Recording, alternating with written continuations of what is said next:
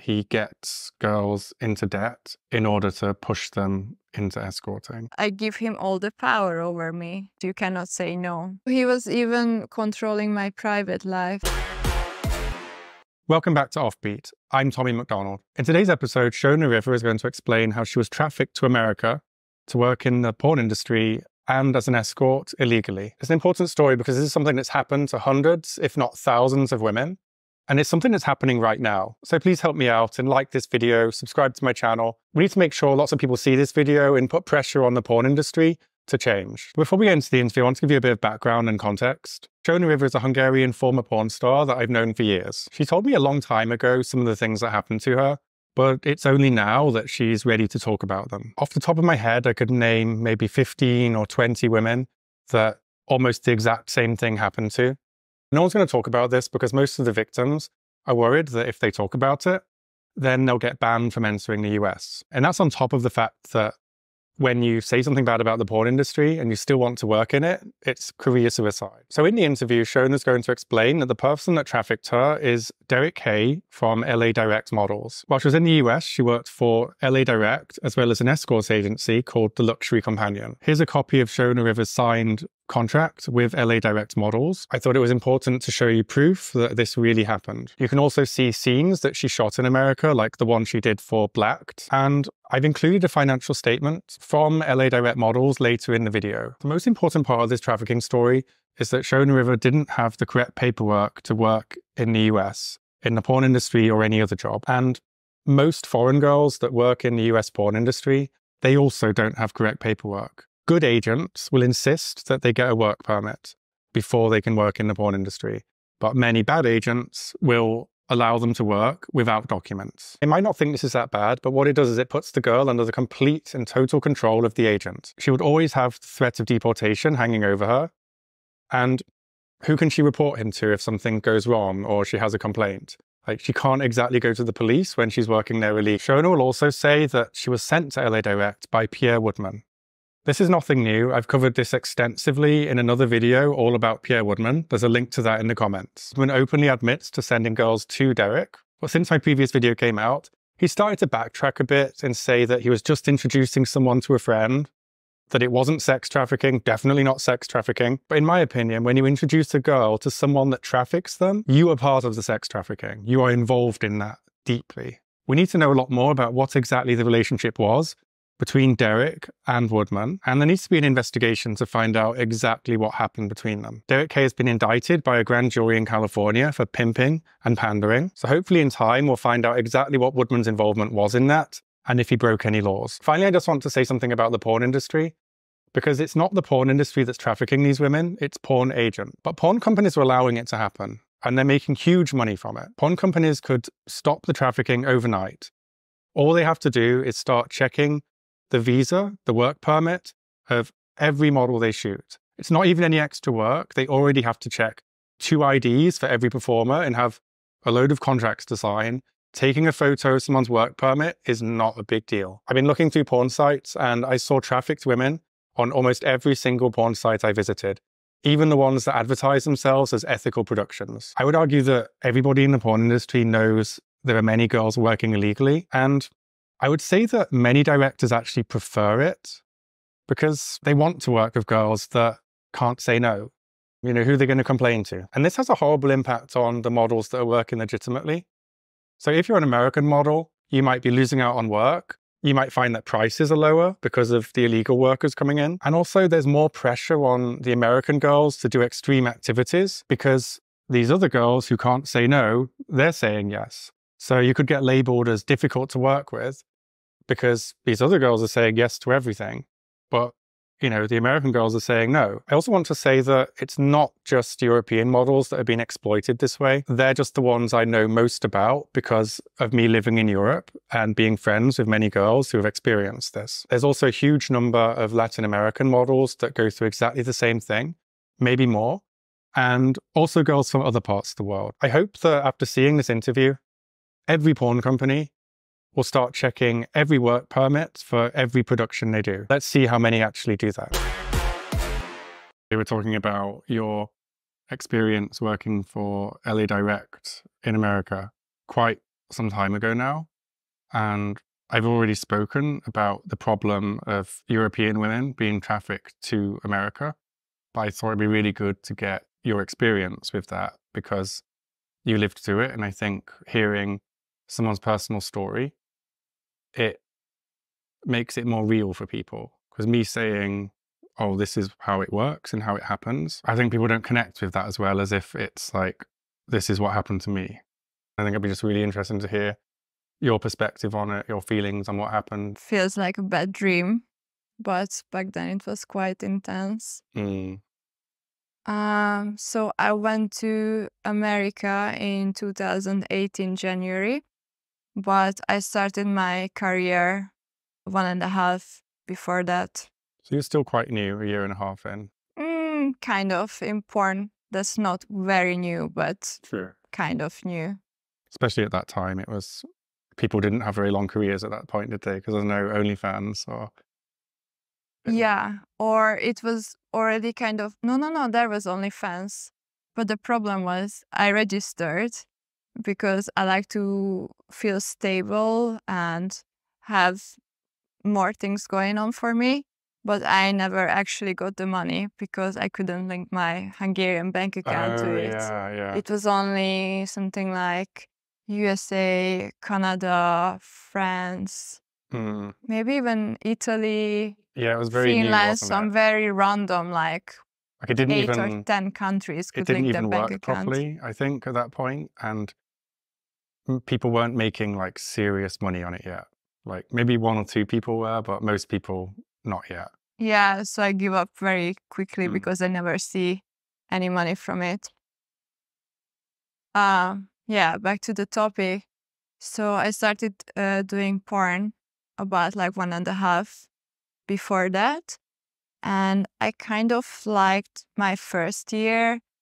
I started shooting porn because I have a really high libido and I like to have sex. I like traveling. I wanted to try new things, sexually and non-sexual thing, meet new people. But kind of after 1 year, I started to have bad experiences as well. So I had a fallout with my agency and I started just doing webcam with a couple. I didn't know you fell out with your agency. What happened?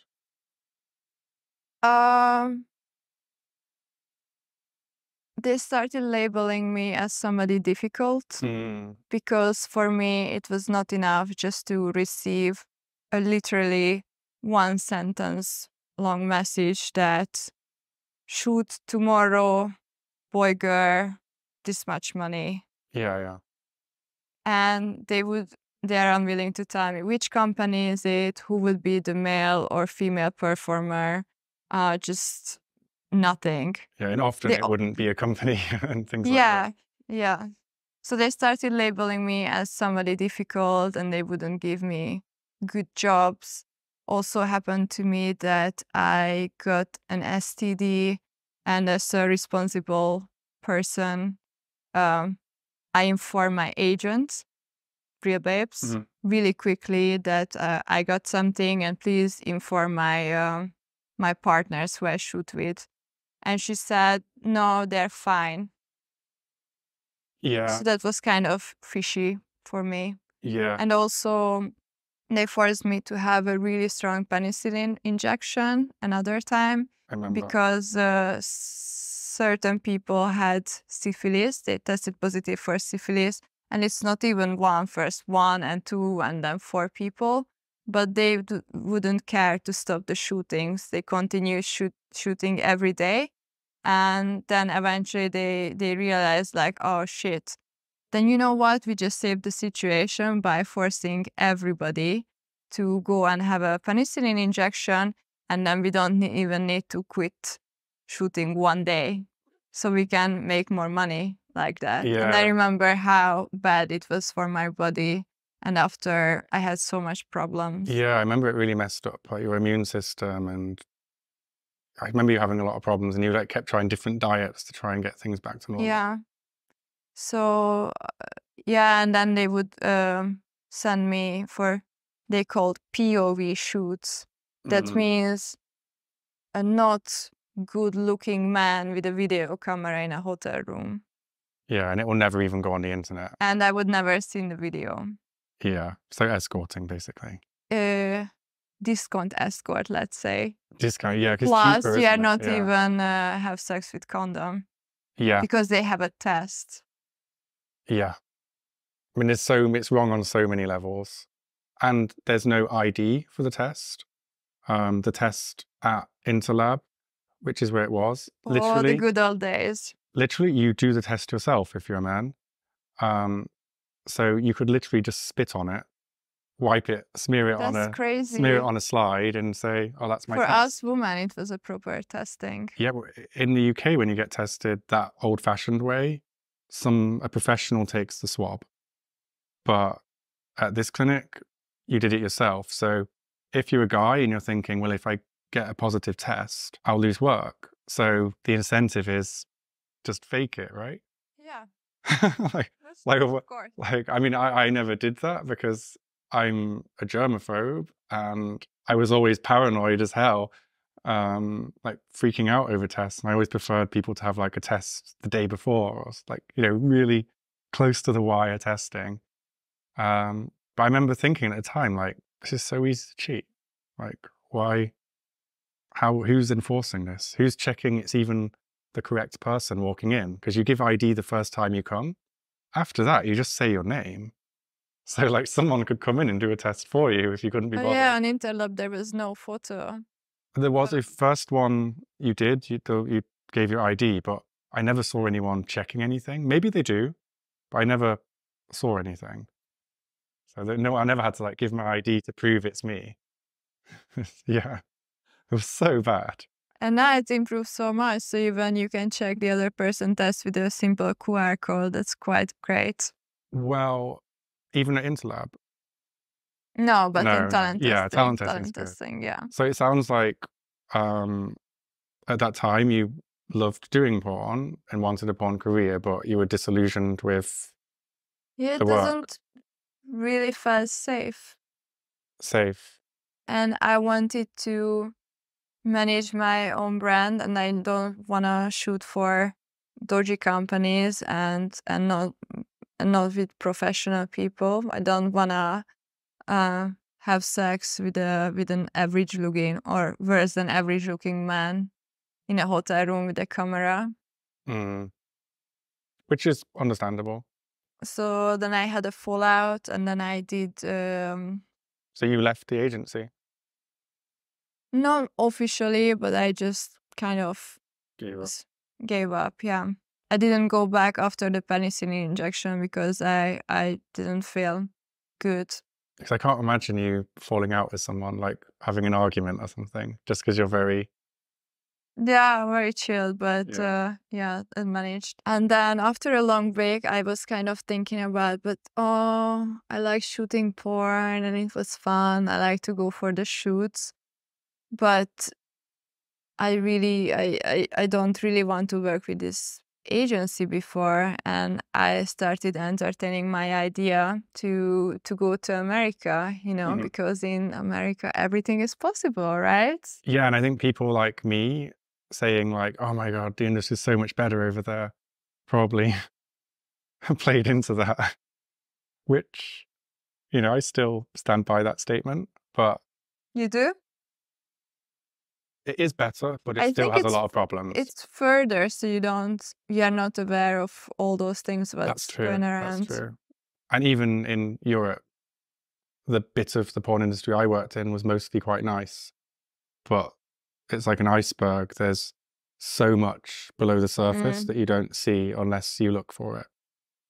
I guess the same in America. Yeah, I can also only speak for myself because I would say my experience were mostly good, but probably I am the few person who haven't had really, really, really bad things happening. And that's because you said no to a lot of things. Yeah.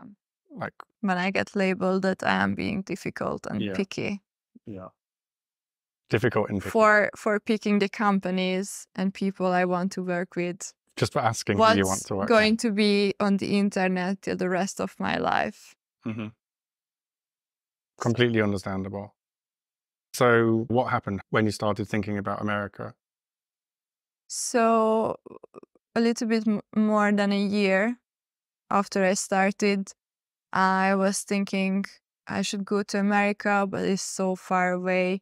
Usually the girls who would go to America, they go through my Hungarian agency, but that was not an option because I stopped talking to them. And then my friend Pierre Woodman, he told me his best friend is Derek Hay, and he's amazing. He's the best Asian. He have the most stars, and he's gonna treat you very well because you are my friend, and it's gonna be amazing.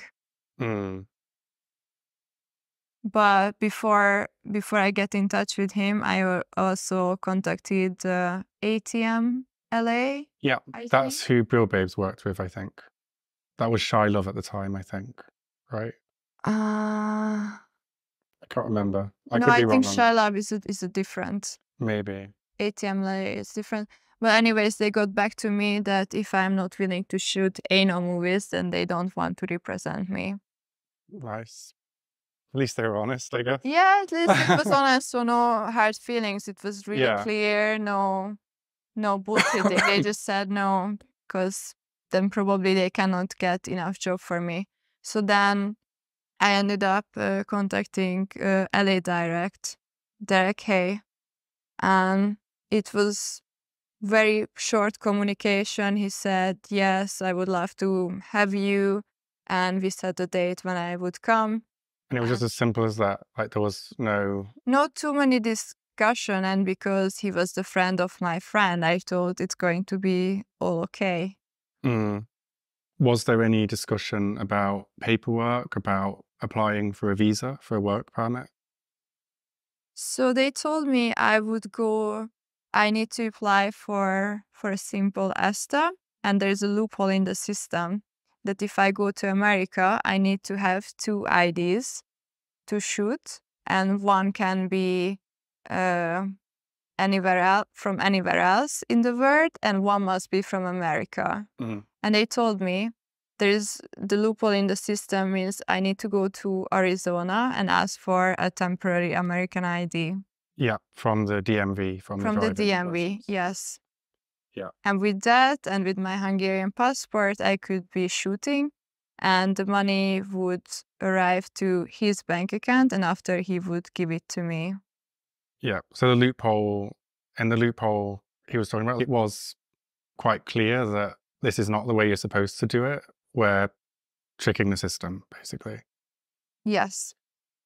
And did everybody know that? Like, did Woodman know that? I didn't have anything else discussion with him. He just referred me to Derek. And from then, I just had the discussion with him. Yeah.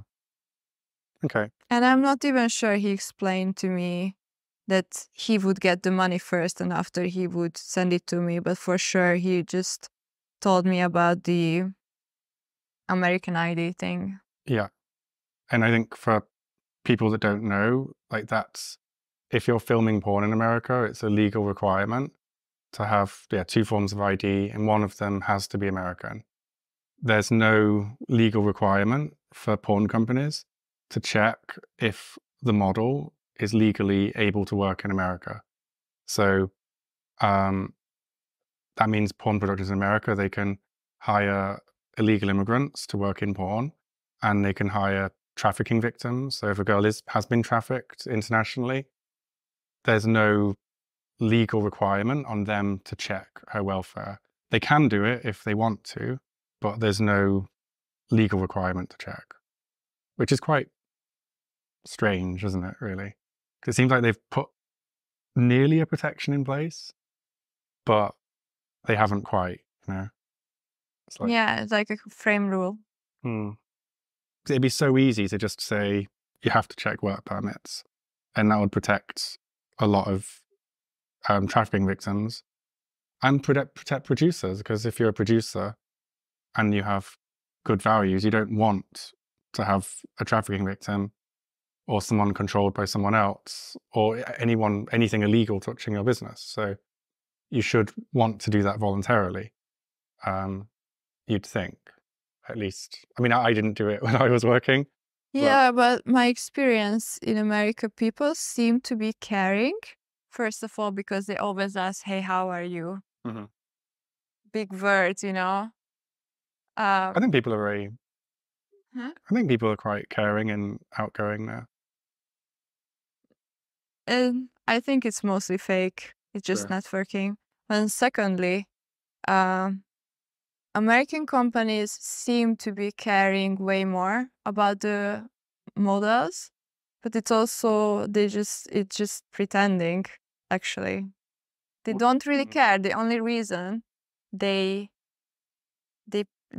seem they care because you can sue them. In Europe, nobody is suing the way Americans sue each other. Yeah, you can't. So they just like seem to be more caring because they don't want to be sued, but that's it. Yeah, I think we'll definitely have to go into that more because I think it's true. I think it's a good thing as well. So I guess let's go back to the timeline. So was there anything else that happened before you went out? Like, were It was you? very, very, very short conversations. And then We just discussed I need to apply for ESTA and that the best time I would arrive to America is for the 2018 AVN Awards. Yeah. And then spend maximum 3 months there. Yeah. So at the AVN Awards, it was basically that you would be there to meet producers, drum up business, meet fans, like let people know who you are. And then after the awards, you have lots of bookings. Yeah. Which makes complete sense. Did you have to prepare anything before you left? Were you told like what were you told before the trip, like to bring with you or anything like that? Not at all. It was just. I was really very short conversation. Not things were not really explained to me. Mm-hmm. I just the exact same impression. Just if I ask too many questions, it's a hassle for them and annoying. Oh, so it was a similar thing to like with your European agent, like that they don't like to answer questions. Yeah, and then I had a trust in him because he was a friend of a friend, so I didn't insist on having a billion questions. Yeah, just the necessary ones. that makes sense. And the thing Derek's in trouble for is for pimping and pandering, and he's been indicted for that. So I don't know the American legal system too well, but I think that means that he has to stand trial for those crimes now. And that's in connection to him having a porn model agency, which is legal. But then the charge is that he also had an escort agency connected to it where you could book the models for escort services. Did you know about that before you went to America? No. No. So I guess before we get into that, once you arrived in America, like how did it go? I guess you flew into Vegas? Yes, that was a not smooth landing. First of all, I was super sick and I had a temperature. And secondly, they took me to the immigration office and investigated me for 3 hours. Really? So they knew something was off, I guess.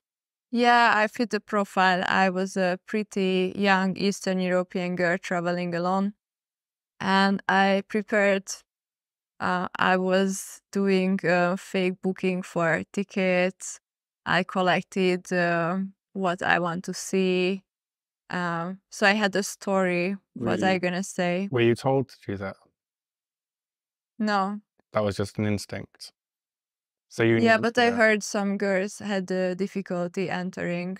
Yeah, when they find out But girls are there it's to not work, like LA Direct was so amazing that they would prepare me to do it. Yeah, it was more chat from within the industry. Because a lot of girls, they get kicked out or they get Yeah, so I denied was when they also find out they're super working. nervous entering the border. And then he made me put his address and his name into my ESTA. And the first question at the border was, okay, Derek, hey, okay, former name, Ben English, porn actor, owner of erotic agency. And I thought I gonna just like, please, please. I just wanted to sink in the floor. Mm. I just was the most uncomfortable 3 hours of my life, really. And they were questioning me that what kind of sexual services I'm going to offer to Mr. Hay.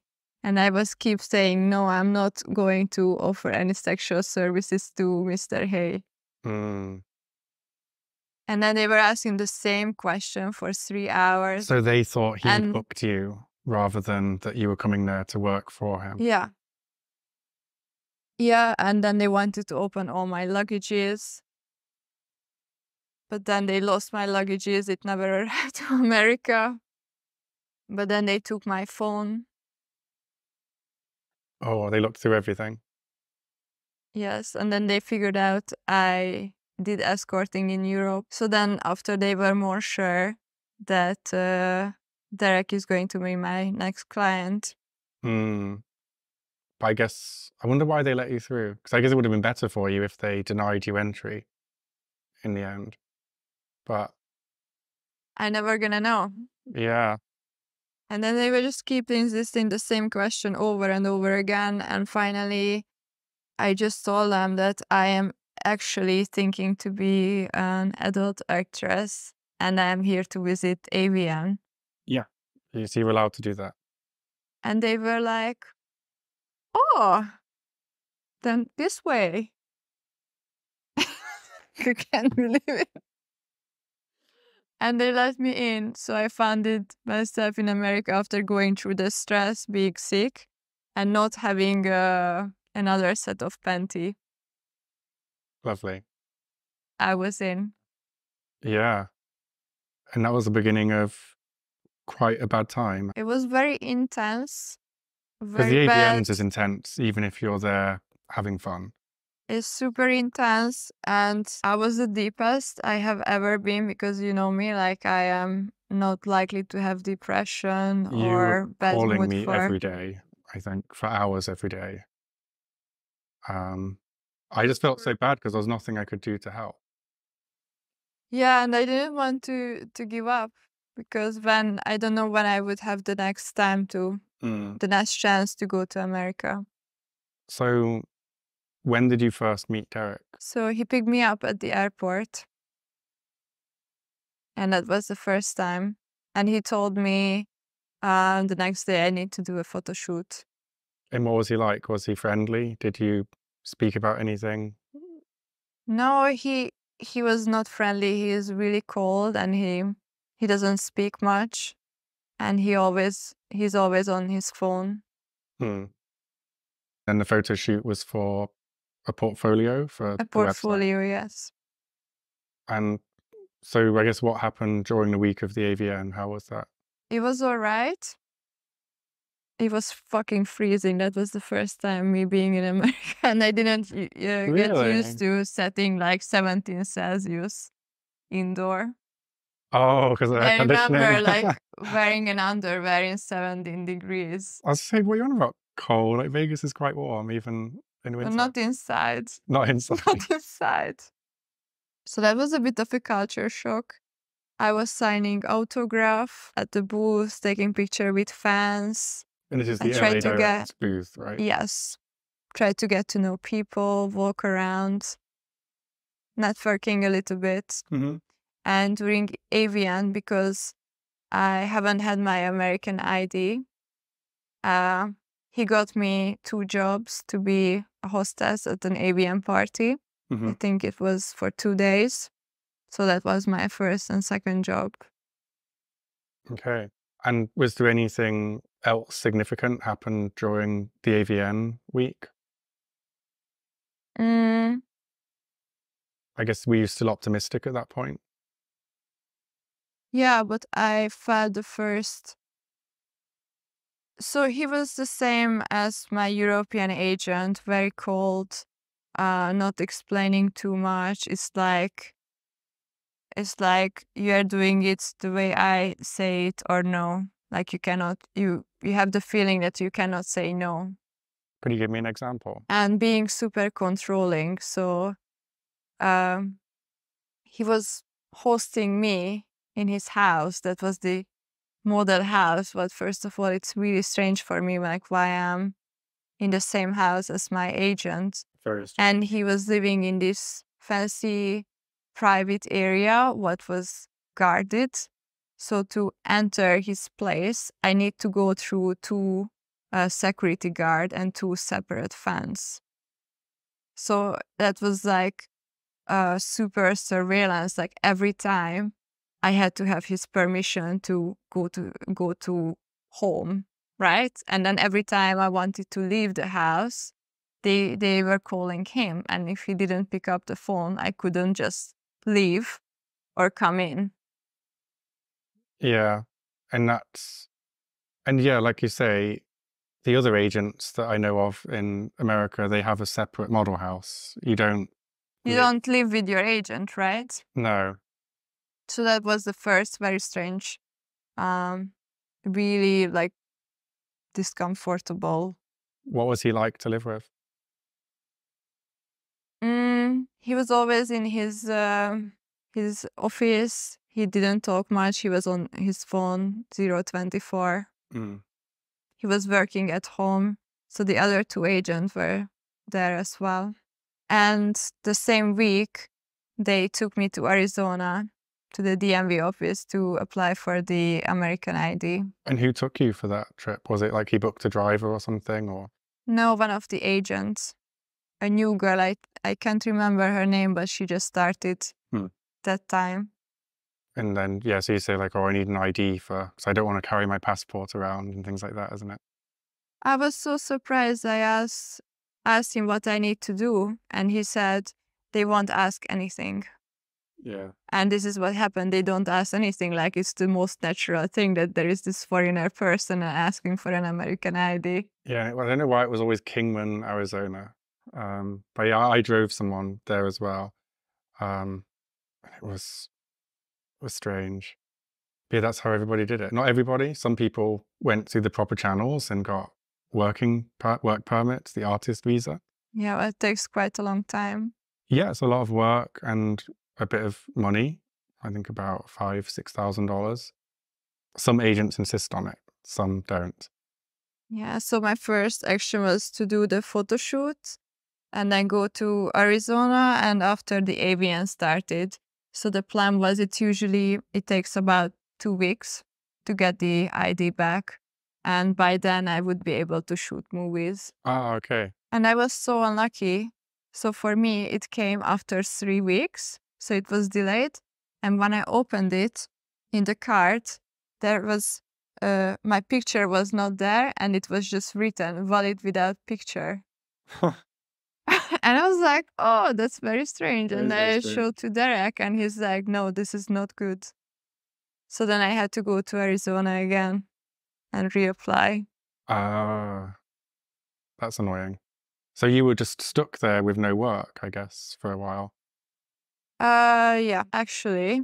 So I had these 2 AVN shoot, and somehow I managed to shoot for Blacked without having my ID, because they already booked me and I did the shoot, and I'm sure I haven't had my new ID.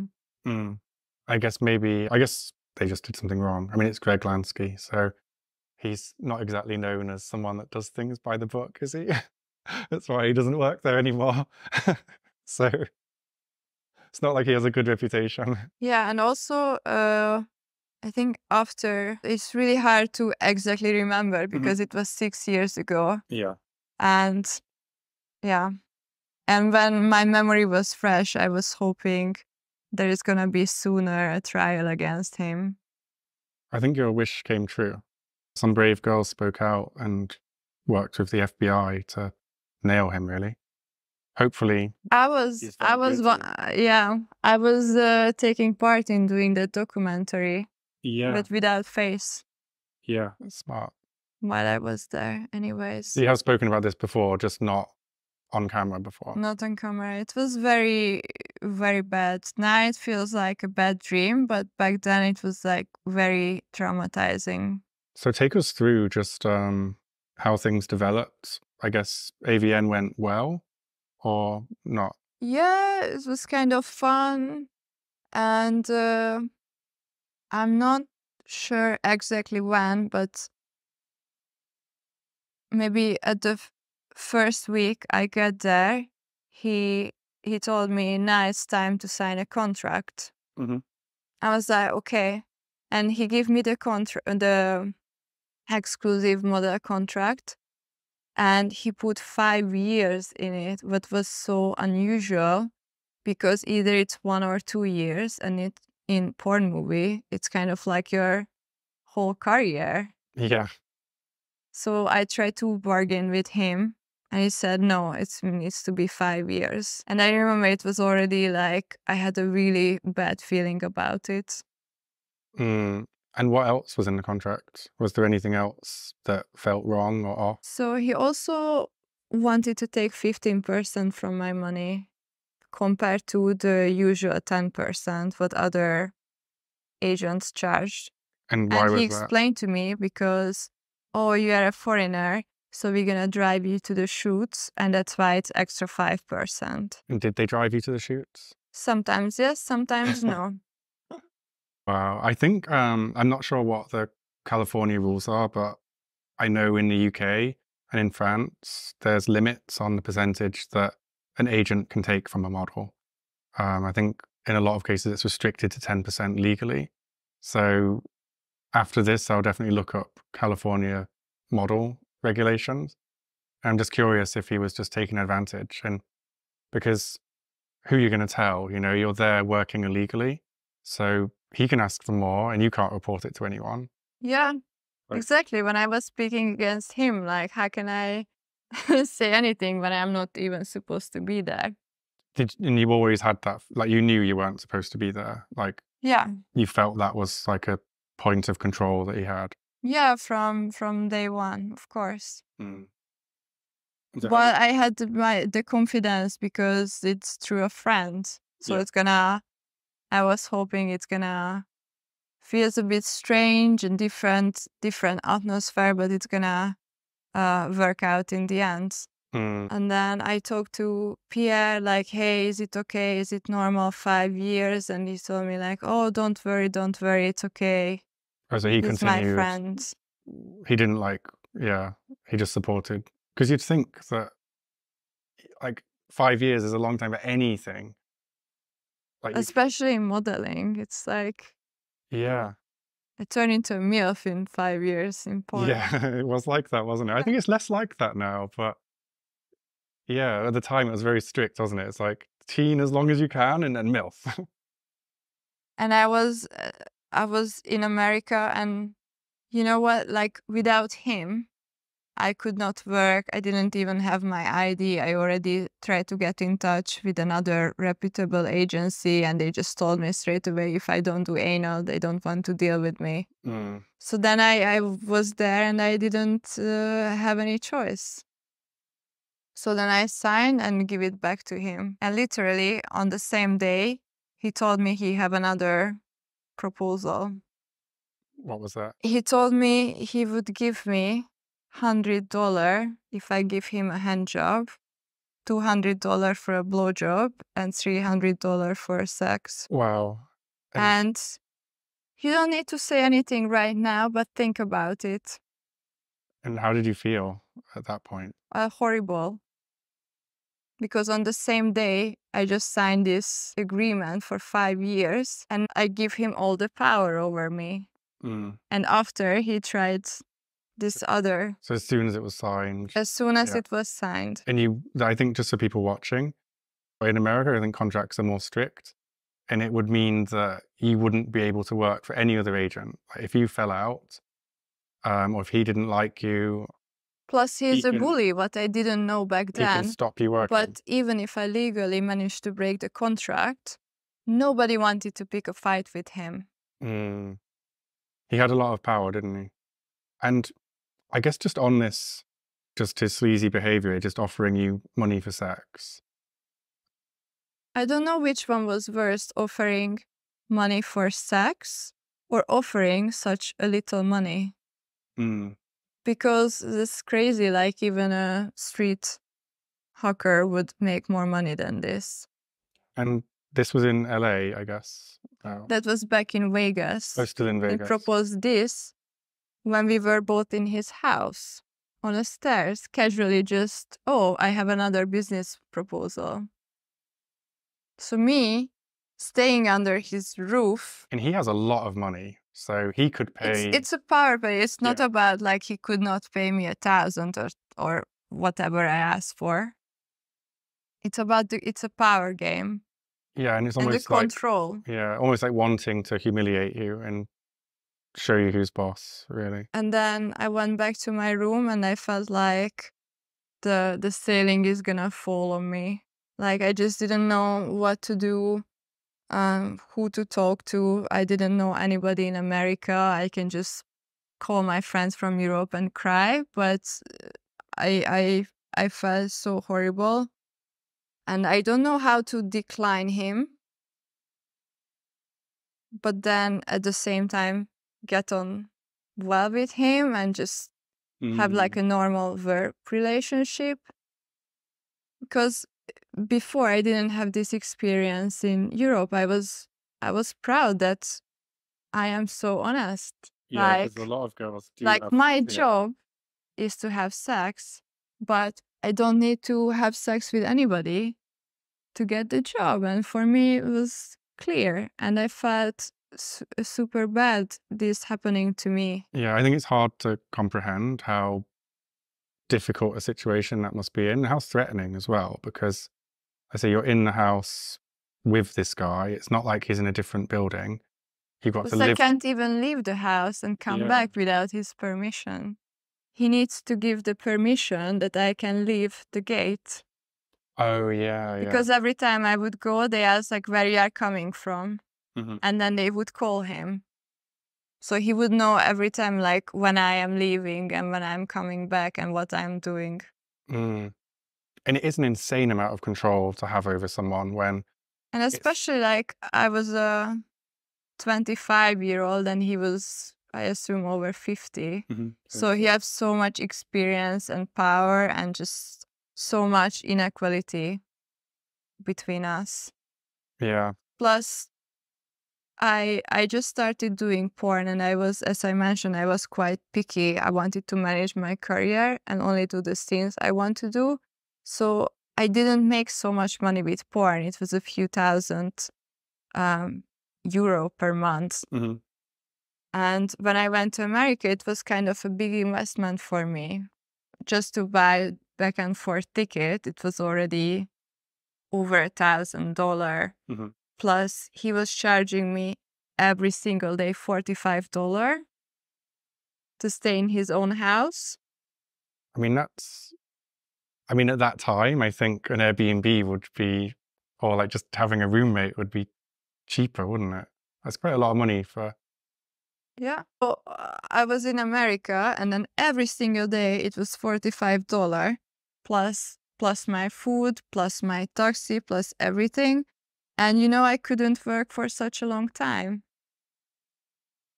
So then I'm already there, like already spent like, I don't know. I just know it costs so much money, but I didn't know exactly how much the things. After a month, I got my first balance and I almost fainted, like how much money they took from me for this bullshit expenses. One of the complaints against Derek, one of the allegations is that he gets girls into debt in order to push them into escorting. Obviously just an allegation. I think that came up in the documentary, the NBC one. But yeah, just keep telling us like how things developed. So AVN happened and the fact that I could still not work for a long time. And I never told you this, but I eventually did it, what he asked me to. Really? And I never told this to anybody because I just felt so ashamed and horrible and I felt in the corner. So in the end, I actually said yes to his proposal. I'm sorry. And yeah. You're and okay. I did a hand job for him 2 times, and he was telling me it's so good for me because I don't need to go anywhere. I can just walk from my room to his room. So good for you. So good for me. And I managed to raise 200 instead of 100 for a hand job. And this happened twice. And he is such a big asshole. He didn't even pay me for the second time. Really? And I felt so horrible at the time. I didn't know what to do. I was alone in America, feeling I am pushed to the corner, signed this contract. I was hoping if I do it, then he would be nicer to me. And did he change towards you? No, he just got worse. So he got me one job for blacked and one blacked row. And after he didn't get me any job, or maybe one more for comp soda. Or was it just no more work? No more work. Why was that?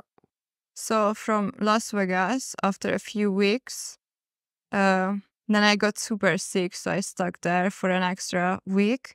And then I flew to LA to do my black shoot, and that one got postponed because I got the AVN flu, when everybody got sick. Yeah. There's a lot of germ swapping at the AVNs. Yeah. Especially porn stars, they're, very closey. Yeah. I mean, I always stayed out of that stuff, but the amount of orgies I've been invited to, I'm like, no thanks. Like, I'm here to work. Yeah. So then I went to LA, and then again I was staying in their ex house. That was also his house, but that's so-called model's house because he was based in Las Vegas, so he's just occasionally be there. But then he was staying in the same house. And then the same thing happened. I was still paying $45 per day, while at the same time I didn't have any other job. These 2 black shoot, the AVN hostess job, and the 2 hand job. And do you think companies were trying to book you? I think yes, because used to porn were quality over quantity, and they had a few really, really big stars who would be really famous. They would tour, they go to conventions, they would do feature dancing, sign DVDs. But nowadays, they want quantity. So even if it's your first shoot for them and you are not even beautiful, they would still book you because you are fresh. They would always want new faces, wouldn't they? And yeah, you should have been overwhelmed with work because there were so many companies at that time. Yeah, and I never worked for them before. And I spoke English, but not really. So most of the European girls, they don't really speak English. That's So also true. And did you ask him like why you're not getting work? he told me that my reputation from Europe catch me in America, and the companies don't want to work with me because I am a horrible person. And what was the point of saying that to you, do you think? I don't understand. I didn't understand, and I was crying every day, as you remember, that why this person agreed that he would have me and represent me, because when I was young, when I told somebody has an agent and manager, then you are a star, and this person is working for you. But it's not like that. It's like in porn, I met a lot of power-hungry people who really enjoy their little power. I was feeling like I am his little toy or pet. I remember I met one time when I was in America, I met up with Nellie Kent and Anissa Kate, and they were staying at Derek's house. And I remember it got to about 6 p.m. and they both had to like run away and they looked scared. Like they had to get home to clean the house before he got back. And I I remember didn't clean at least. at the time we were laughing about that, but it was very weird, you know, like, oh, we've got to get back for Derek. No, it's super abusive.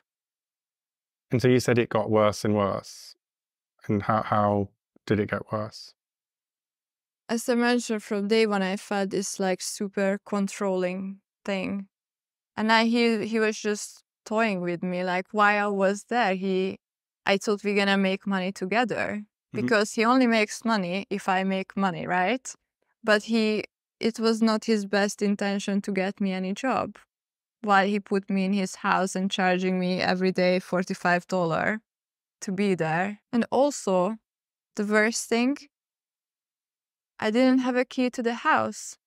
So the driver was staying there full time and a few other girls, like maybe 3 or 4 fixed. And there was a black girl who I was sharing my room. So for $45 to share a room. It's a shared room. And they didn't have a coffee machine in the house. And I like to have a few coffee per day. And I was doing nothing. So I was just fucking around in the house all day. And if I leave, then I couldn't come back. What do you mean you couldn't come back? Because I had no key to the house, because Derek told me he only gives key to the house to the people who sign a lease for minimum 1 year. So I was staying in the house without having a key. And do you think that was just to control you? Yeah. So there were a few girls who were permanently there. And also maybe there was one girl who was happy, but the other ones, they didn't get job like me. So they ended up stripping because he didn't give them job. But they had key because they signed the lease. And this black girl, she also didn't have a key. And then we were just there and she was super enthusiastic and she was telling me like, come on, you just have to show him you're a bad bitch. Come on, you have to show him you're like tough, that you survive everything. And then he is going to be proud of you. And I'm like, what? The fuck is wrong with you? And I remember going to a party with her because I just had every day free, like open my calendar, like I'm free on Monday, I'm free on Tuesday, I'm free on Thursday. So we went out to party, but we knew we can come back. So we left the inside garden door open. So then when we climbed the fence, then we can climb the fence and then come back to the house. And that's an insane situation for adults to be in. Like sneaking into a place you're paying for. Yeah, so we went to party, we came back, and we were all both wearing high heels. So then I had to take the trash can, push it to the fence, and she said, I'm a girl from the hood. I can do it. I was like, cool. So I was holding the trash can. She climbed the trash can and she jumped through the fence and then she went in and opened the door for me. Wow. So this is how my everyday life was. And then I wake up, I would cry.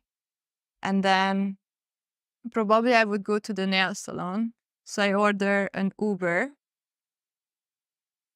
And of course, I open the door. I close. And then, of course, I couldn't even go out in the outside door because that was also locked. But after some time, I get used to it. I just need to climb and jump through the fence. And I remember after some time, it almost felt like normal. So I just jumped and started walking to the Uber. And the Uber got scared, like, oh my God, maybe it's a thief or something. And he pressed the button, locked the door, and he drove away. And these are the conditions that his models, and I guess they are his models, are living in. It's And it's really bad. also Like, petty. it's very petty. And it's a mindfuck manipulation. I don't know what's the best word for it. It totally worked for the black girl. Because she's like, I just need to try harder. Yeah, well, I feel I just sorry need for to her. get I his feel sorry love. for her. It's like an abusive relationship, isn't it? Like I've said so many times, you can have an abusive relationship with your porn director, and you can have an abusive relationship with your agent, it seems. Yeah, so it was horrible. Mm. And the next step is I didn't know what to do. I didn't want to give up. You mentioned the name Shy Love, who was also friends with Derek. And then maybe back then, at that time, they had a fallout. So she started Fallout, I think. her own agency, but she was not better at all. She was inviting Czech girls and put them to live in a trailer. I've heard that for yeah, months. Yeah. And she only get them really bad jobs like glory hole, gangbang, so stuff like they would. And they'd be Most of surprised them by the they work. would They not wouldn't. wanna do it. One of my friends went there, and she said she was so depressed she just stayed at home for a month, and every time she went to a shoot, they were like, "Oh, it's a gangbang." She's like, "But I don't do that," and then we'd go home, and it was just. I'm not saying it's nobody likes gangbang, but most of the girls didn't want to do it, and this is the only thing she could just get them. And I remember one of my friend, she was telling me in this glory hole scene, it was nothing was explained, and somehow she just realized the director just also stand in the queue to get a blowjob. I think Shy Love had a very bad reputation, and a lot of people wouldn't work with her, or maybe they wouldn't work with her because of Derek. I know on the Mike South website, which is like a porn gossip site, there are horrendous attacks on her. I don't know if the allegations against her are true or not, or if they're orchestrated, say, by Derek's fallout with her. I have no idea, but yeah, I spoke to a friend about Derek's escort agency, and my friend was like, they all have one, especially at that time. So everybody has like an agency or an agency they're friendly with that they get kickbacks from. So I guess that's like the next part of the story. Oh, I got my first balance sheet. Oh yeah, after 1 month. I've got that here as well. And what did it? And I was in shock. So in the end, if I remember well, after doing that 4 jobs, my balance was I earned $500. So that's what, 2 porn scenes, 2 porn scenes, and 2 hostess job. Because they took money from you. Yeah, that was one of the allegations against him, that he That was incredible, charges for shocking. everything in order to get girls into debt, and so they don't make money with porn, and then or withholds work from them again to push them into. So this stuff was just wrong from every point of view. So first of all, he told me he would so because he takes 15%, he drives me around. But then maybe the first or second item on the list is taking me to Arizona for $350. Mm-hmm. And then he was just charging me for every single thing. Yeah. It really is insane. She was charging me for the 30 minutes photo shoot to be on his website. And after he didn't even get me any job. Can I ask you about the AVN hosting suite party? Mm-hmm. What did you have to do at that job? I just had to be a topless hostess in a party. That was it. Yeah. No, the charges are absolutely crazy. And seeing it written out that you're working, but you're not working for money. You're working just to pay his fees. It's not easy work. And he was charging me for a flight to go to LA when that was supposed to pay by the company. The production, yeah. And I got sick And he saw how sick I was. And then he charged me another $200 to change the ticket. Yeah. And after, he was guilt-tripping me that, oh, if I were you, I would think twice if you would cancel this shoot because maybe they wouldn't rebook you. And I had a 39 Celsius temperature. And it's like a threat, So isn't it was a mind fuck from all the time, every day. And then he just told me that nobody wants to shoot with me. And then he had this other agent, Fran, who was pretending to be very nice to the girls. And then Fran was pretending to be nice. Yeah, she Have you was very seen her in the friendly. documentaries? She's like, her view of porn models is they're all whores. She even says it on camera. She's horrible. I said she was pretending to be nice, and she started whispering to my ear that, oh, you need to try to impress Derek more. And it would be really good for your career to do anal movies. So just trying to push you into things you don't Yeah, want to so do. they told me it's totally fine if I don't do. But once I got there, then I got no jobs, kind of backed me into the corner to give him hand job, what was like a total power play to him. Then just to then not to give me any jobs and then try to push me to do something, again, what I don't want to do. Anal.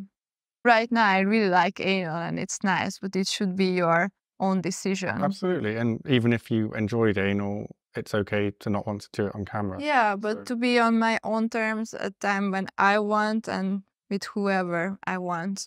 Yeah. So then I declined anal, and then I was kind of already almost in minus. I was definitely in minus because I don't know how much money I was spending on my transportation, not to the shoot, but to any other transportation, to my nails, do tanning, do... Yeah, I remember they made you change your hair color as well. They said like you had to go blonde if you want to get bookings. Oh yeah, because he said my hair looks too much a street style, whatever that means.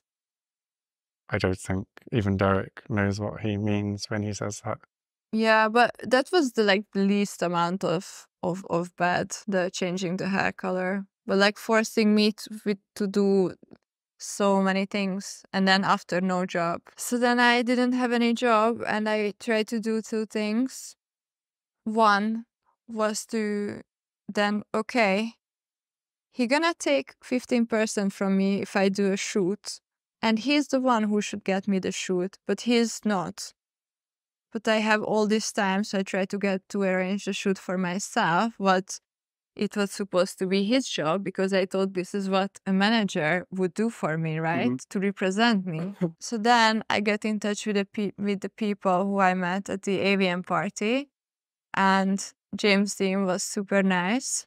He sent me a lot of contacts, and then I sent a lot of email to companies, try to get in touch with them, and a lot of them got back to me, and they were super nice, and most of them said, "You are so nice, you are lovely, we would love to shoot with you, but we never ever work with LA Direct, and please get in touch with us when you are not with him anymore." Wow. So, I mean, I knew he had a bad reputation because I had friends that left his agency, but no one ever spoke about why. At that time, I didn't know why. I was in shock, and he just told me a few days before that how horrible I am, nobody wants to shoot me. Because I am a bad person, and then most people who got back to me, they told me they would love to. And in the end, I managed to find a few companies who said oh yes, we would like to book you, and we get in touch through LA Direct. Okay. And did those So bookings I happen? managed to get a few shootings for myself, and of course he was taking 15% from those ones as well. But still total, in 3 months, I did 5 porn shoots, 5 or 6. And who were the other companies? Do you remember? One was a Japanese company who I knew them from Budapest. Lazy Momo's one. Probably. Nubile. I think they had 2 shooting with me, 2 or 3. What Or was else? it Brazzers, I think? Maybe. No, I No. didn't have Sherry Pimps, Cherry Pimps. and that's it. And I shot a few content. Oh, he even wanted to control me. He told me I am not allowed to shoot content with anybody. And for people that don't understand, content trade is when you have sex with another performer and you film it and you both keep it so you can both sell it yourselves. And why didn't he want you to do content trade? It's also Just control a again. form of control. So I shot a movie with James Dean, and I guess we post a picture on social media, and then he got super angry with me. He shouted with me, and after he deducted from the next sheet approximately like $200 again as an agent fee.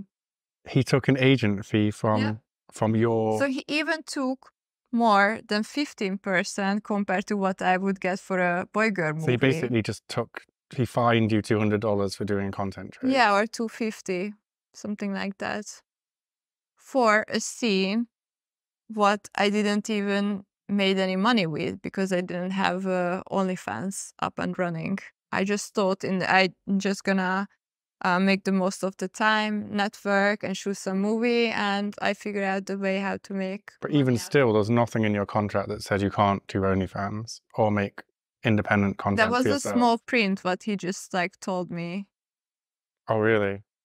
Yeah, casually he just told me, oh, by the way, after signing the contract, of course, I don't want you to shoot content. Amazing.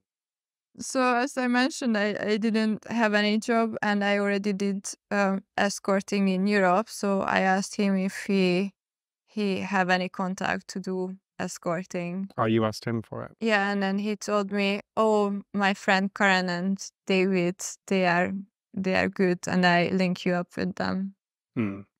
So I met them while I was at his home, the model house in Hollywood. Not Hollywood, what's the city? Valley. Oh, what's it called? Something Valley? And did you know it was his agency, allegedly? Yeah, people were whispering that's his agency. But of course, when I met Karen and David, they didn't say like, oh yeah, they said it's their agency. Yeah, but you didn't know from him. It was just that's the one he introduced you to. Yeah, he's very good at keeping it away from him, isn't he? It seems. And how did it go working there? I guess better, maybe? In the beginning, it was okay. And they didn't give me a lot of job, but I just got super lucky because the first person they introduced me started really liking me and booked me every week. But apart from that, maybe they give me one job. And just to put it in perspective, for people who don't know, like in porn, a model agency, they charge a producer a $100 booking fee. They're taking 10% of the model's money. So they're not making much money at all. With escorting, the fees were a lot higher. Like a typical porn shoot is like $1,000, whereas a typical escort job is, I don't know how much. What were your fees there? For 1 hour, I got $1,200 and I have to give them $300 back.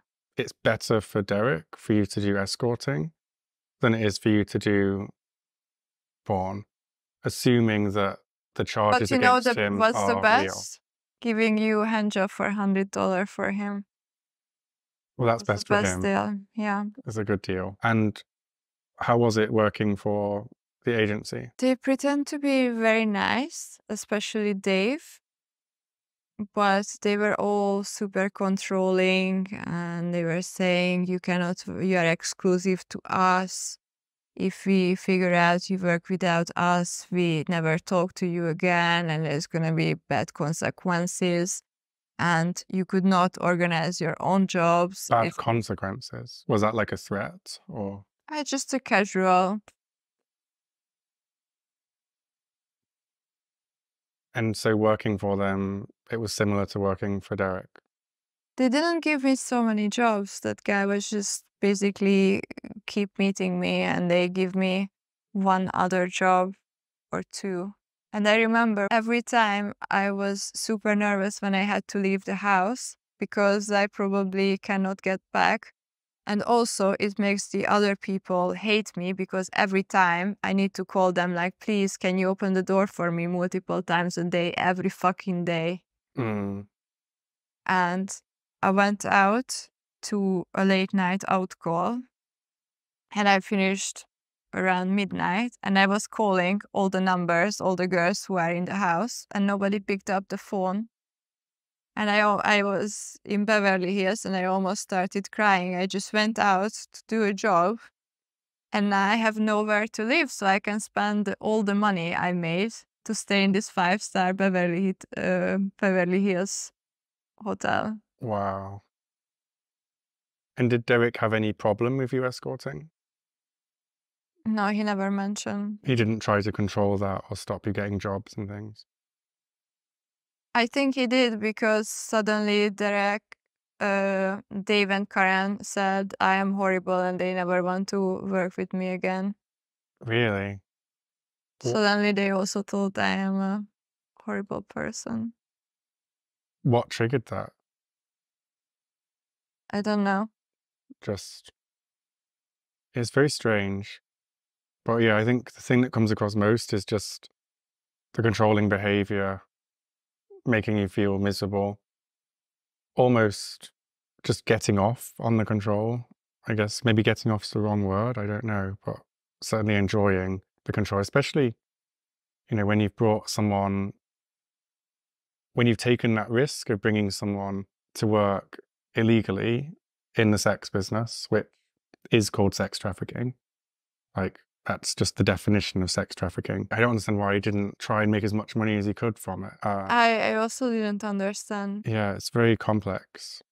And He was hard to like, wrap your head around. it felt like he's punishing me because I did something really bad towards him. And what was your overall feeling? Like, I mean, did you call Woodman about this as well? Like, did he try and do anything? I told him that it's really miserable and he's not treating me well, and he just only said, oh, I'm so sorry this happens to you. I know he's not nice to everybody, but I told, because you are my friend, I told him you are my friend, that he will be nice to you. But this is all he said, nothing changed. See, I wonder what Woodman gets from sending girls to him. Because I don't know if you saw the allegation, but in some of the court documents, it says that Derek would send models to Woodman as a punishment for not doing what they were told. So I wonder what Woodman gets from the relationship. Because he could have sent you to any agent, right? He could have said, oh, go to Mark Spiegler. He's got the best reputation, the best girls. I went on my Get a own work permit. to meet him, and he said, I am very nice and he would love to represent me, but till I am with Derek, he is not going to war against Derek. And yeah, and Spiegler would have only taken you on if you had a work visa. He wouldn't have allowed you to work illegally. Yeah, so it's just... Yeah, I didn't understand. And it was so horrible. I find another way to survive, and I moved out of the model house. I moved in with a nice girl who was at the same agency, and we are still friends today. But it was still miserable. And then I started hanging out with a black performer, and we just had fun, and sometimes we recorded, and he found out, and he started threatening him that this guy never gonna work with any of his model. And then he was shouting at me, and he said a lot of racist things. Really? What? About your friend? Wow. So he was even controlling my private life. But this whole agency is toxic. I remember when I moved out of that model house, to my friend's house.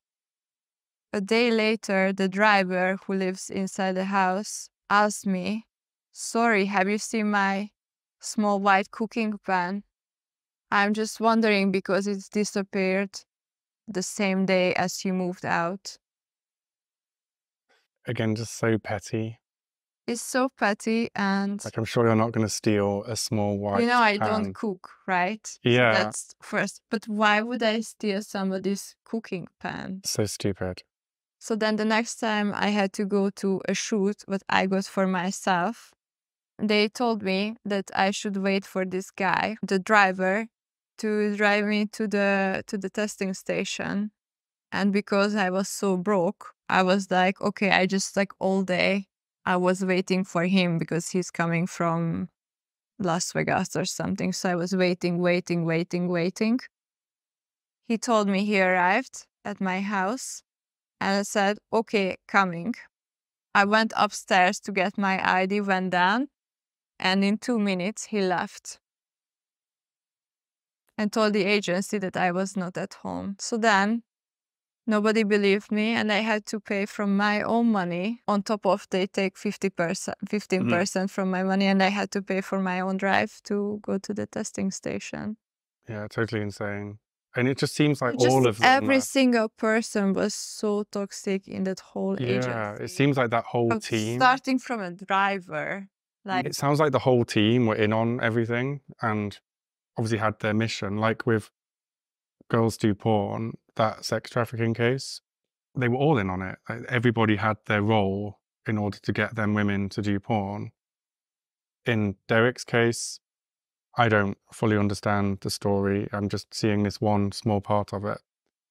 But the controlling behaviors of all the people involved, from the driver, his other agents that work for him, even, like other models in the house who are kind of encouraging you.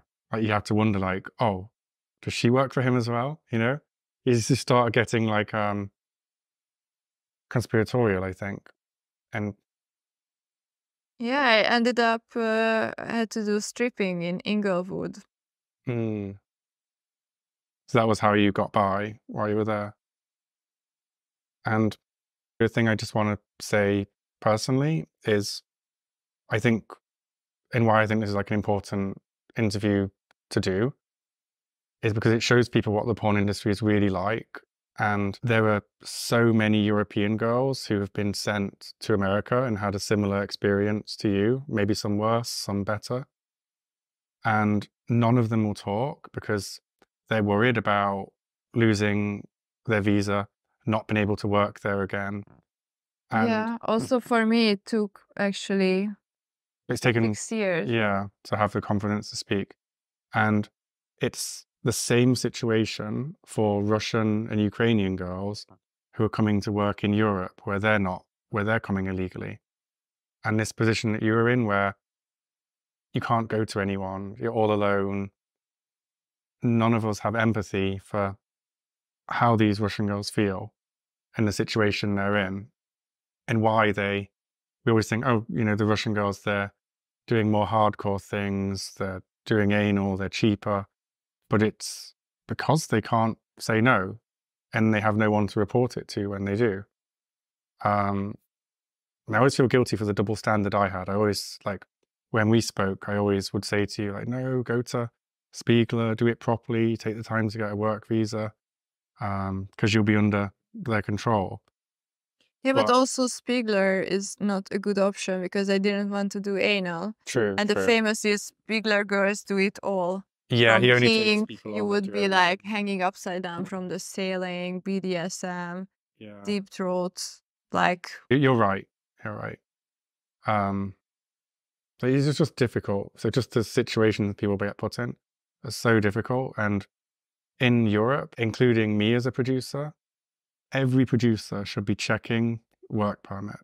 Like in fashion modeling, they check work permits for the Russian girls that come over because they do have some values. They're not going to, Gucci aren't going to want to be associated with benefiting from trafficking. In Europe, nobody checks visas. And roughly half of the models are Russian and Ukrainian. everybody's making money on the back of girls who are under the control of pimps, under control of agents, and under control of but if after seeing this, if people don't start checking visas, then I think it's because they want it that way. You know, they want the girl that they can control. They want a girl that can't say no. But it's so disturbing, and I just hope that we can find a way to stop it in America and in Europe, because it's the same. The only difference is it's just a hierarchy, isn't it? Like the Americans exploit the European girls, and the European productions exploit the Russian girls. It's so disgusting. Yeah, but in the end, I'm happy I went to America. It had some horrible part, but at the same time, I met some really cool people. I made some friends from the gay industry who I was hanging out with. I am very happy I had the chance to try stripping. All my respect to the girls. It's super hard job. Yeah. So it's a bit bittersweet. It was horrible, but at the same time, it was such a valuable life experience, and I feel so much stronger to live through and get out of it, and then just, yeah. I think that was the maybe tipping point where you kind of decided, okay, I'm going to do companion escort work, be independent, and this is what I enjoy, rather than... It's really good. And also, I like to shoot my own content, but it's like 100% ethical porn. I enjoy everything what I do when I do with whoever I want to do on my own terms. So I'm still shooting, but it's so much nicer. Yeah, I really support girls being in control of their career. Yeah, and this is something more like a little bit more educational, because what you can find porn on the internet, it's more like for entertainment, but it's not really like a how-to guide. And I really started enjoying to do more sensual stuff, what's more educational, and this is what I would like to do in the future. And I just one final thing, because I just want to just check we covered it properly, is obviously it's taken, say, 6 years before you spoke about this publicly. It was really hard, and when I was starting getting to the sensitive point, I was like, should I say, should I not say, should I say, should I not say? Yeah, it was really difficult. And were you afraid of speaking because of, I guess, the inner emotions, or was it more like the fear of consequences before? It's a lot of things. I don't know if it's gonna block me to ever go to America, and I also feel I feel so bad that somebody taking advantage of me and put me in such a vulnerable situation. You know, this is something what you usually don't put on social media or share when they are in a deep point, and I feel bad for this happened to me. And the sad thing is, it's still happening to girls now. There's still, I know for a fact, there's still people going over. Less people, more people are doing it the legal way, which is encouraging. But I believe some people are still going over and having the same experience you did. So hopefully it shouldn't be too easy to stop that. All we need is just for people to check work permits. Yeah, and we need more people to speak up. Yeah. Good luck. So yeah. Not many people will. Good luck with that. But if I did it, then maybe hopefully other people will. Yeah, you definitely inspired Ophelia, who came on my podcast after your one. And you encouraged a lot of people to speak up and provide information privately, on Rocco particularly. So it does make a difference. And I do collect a lot of information and a lot of help from people who are afraid of the consequences of speaking up. And I admire those as much as I admire people that do speak up publicly. Because I get that porn is so interconnected that I can't speak about it without identifying people. So, but porn's so interconnected that for some people they would lose everything if they said something. They would lose everything. So, but yeah, but I really appreciate you doing it. I know we're friends, but I think maybe that's maybe a privileged position for me. So I'm lucky that you, even though we're friends, I'm lucky that you trust me to tell the story. And you know what? I tried to tell my story before even I left America, but unfortunately they didn't put me in the documentary. So I already tried to... They focus on American girls, didn't they? I didn't know they were said like they would like to interview me, but... I think also the crime of sex trafficking is more serious than the charges that he's already got because of the international element. So maybe they just weren't confident with only one witness because they had 5 witnesses for the other allegations. And one was living in the house with me. Mm-hmm. So I know how much she was suffering as well. She was living in the house, charging so much money for it. And at the same time, he didn't give her any job. And she also ended up stripping. Mm-hmm. I probably know who you mean, actually. Yeah, so thanks so much. I think it's incredibly brave. And I just hope we make a difference. Sometimes when these podcasts come out, me too. It feels like no one says anything or hears anything. But we know everybody in the industry is watching. And I hope it makes them think. And I hope it makes them question their own values, because there are certain people who are being cowards. And there are certain people who are being willfully evil, like they're part of it, and they really need to look at themselves and like change, because like they can change now or they can change when it catches up to them, because it will catch up to people. Yeah, more and more producers are going to prison. So. Thanks for providing me this platform to speak, because although it's not on my head in the everyday life and it was kind of back, but I always know it's like low-key in the back of my head that this happened to me, and I never actually told this to anyone. How does it feel to have shared the story? It's very liberating. Really? And I'm wondering how much shit I'm gonna get from certain people for speaking up. From friends. Yeah.